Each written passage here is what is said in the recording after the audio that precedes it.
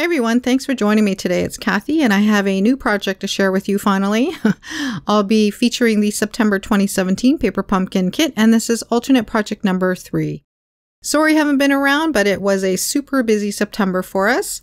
So we're going to get started with today's card. Here's a quick shot of it, and here are the parts that we're going to be using. We're going to be using the twine from the kit, and I did pre-tie an itty bitty little bow just to get that all ready. And then the two panels measure 4 1/4 by 5 1/2, one in white and one in real red. We'll be using the circle die cut piece to create the ornament. And then we're going to be using this joy sentiment. I did die cut it 3 times. It's from the wonderful wreath framelit set, which I believe is sadly retired, but still may be available in the US. And then the last thing we're going to be using is the gold leaf sticker from the kit. All right, we're going to get started with the circle piece, and we're going to color it using Pacific Point. So we're just going to shade along the edge and then go towards the center. And I did leave a little bit of a highlight, and that way the piece is a bit dimensional and kind of pops out. All right, and then you could use the die cut leaves for the holly that we're going to create, but I'm going to show you how I create it using the stamp.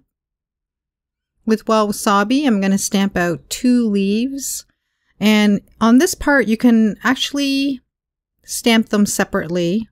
I recommend that you do that because it'll be a lot easier on you. And then we're going to color the leaves, so I switched over the, I flipped over the leaf stamp and ink it up with lemon lime twist, and we're just going to color it in. And then with Old Olive, just going to add some dark highlights to the center. And then I'm going to flip over the leaf stamp again, and with the Old Olive we're going to stamp in the details back into the leaf there, and then we're just going to cut out the leaf. So we'll just snip along the edge of the image, and then once we're done that, then we'll shape it into a couple of holly leaves. So basically you're just going to go in and outwards, kind of chomp along the edge of that leaf there. And this is where it kind of gets a little bit tricky because you have that leaf connected. So that's why I recommend that you just create these holly pieces separately. Okay.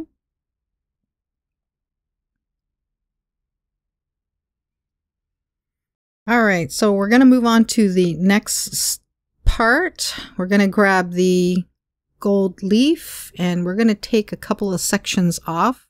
So we'll just snip along the parts where it connects.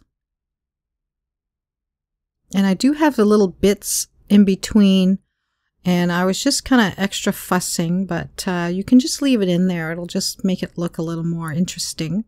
So we're going to take that piece and then we're going to grab the opposite one. Okay, and then the piece that's left over on my left hand there, we're going to use that for the next card. And so here are the pieces that we snipped off. We're just going to lay that over top of the holly just to give it some more interest and make it nice and shiny. And it's okay if they don't quite fit. So don't fuss too much if they don't fit. And I was just doing some extra fussing there by removing that little piece there, but you could have just left it in there if you had some.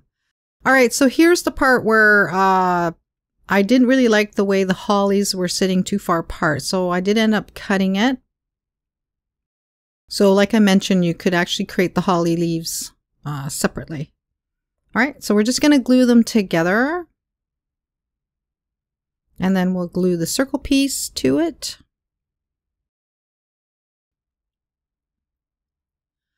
And then we're going to need 3 holly berries, and with real red and a 1/4 inch hole punch. I just punched out 3 of these, and then I added dots on each one of them using a white pigment pen. Okay, and then when you glue these together, or when you glue these down, make sure they're not like bunched together. We want a little bit of a space in the center between all three of those for the bow. So we're going to put a little blob right there in the center there, and then the bow. Okay, and then I just put an acrylic block over top while it's drying. And now we're going to work on the joy sentiment, and we're just going to stack them all together and glue them down. And that way the sentiment is a little bit more rigid to work with, because we're going to be sticking really thin layers of foam tape onto it so that we can raise it up onto the card panel. All right, and then I put some glue on the O and a little bit on the Y and the J, and just line up the O smack in the middle of that circle piece. All right, and now we're going to work on the background. And I believe that was, I keep missing it, but I believe it was Pear Pizzazz. So to make it a little bit easier on you, I suppose, and to not create a lot of overlapping of these leaves, I'm going to create the center part first. So we're going to stamp the center part of this pattern. And then once you do the inner part of the card, we're going to stamp along the outside. Okay, now if you do overlap here and there, don't worry about it too much, because we're going to be coloring in all of these leaves. So flip over your leaf stamp, and then with Wild Wasabi, we're going to stamp the leaves. So just kind of stagger it as you stamp the one color. And then the next color is Lemon Lime Twist. And then the last color I use So Saffron. But after I stamped it, it wasn't quite bright enough for me. So I did bring in Daffodil Delight.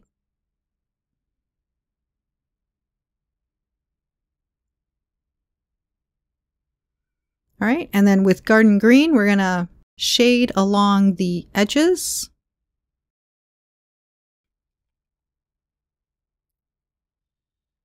And I actually realized that I didn't cut it down, so I took off 1/8 of an inch on the long side. Okay, so then the card measures 5.5 by 4 inches. Okay, so we're going to remove the inside portion of this panel. And it's a little bit tedious, but well worth it. Once we're done that, I'm bringing back the Garden Green, and we're just going to shade along the tips of the leaves. And that just gives it that extra pop, especially when you back it onto the real red panel. So it looks really awesome. Okay, and then we'll just stick that down, and then we're also going to back it onto a side folding card base. And then the element, I have that all ready with the foam tape. I decided I'm going to stick it down on a slight angle. All right, and then afterwards I did hit the joy word with some Wink of Stella. So here's a shot of the first card that I made. And I did lay it down straight across, and also the holly leaf is not as dark, so you do want your holly leaf to have a little bit more contrast than your background piece. All right, so that's the card. It was pretty easy to make, a lot of fun also. And these are a couple of stills. I hope you enjoyed today's tutorial. Please stick around for the next one. Bye for now.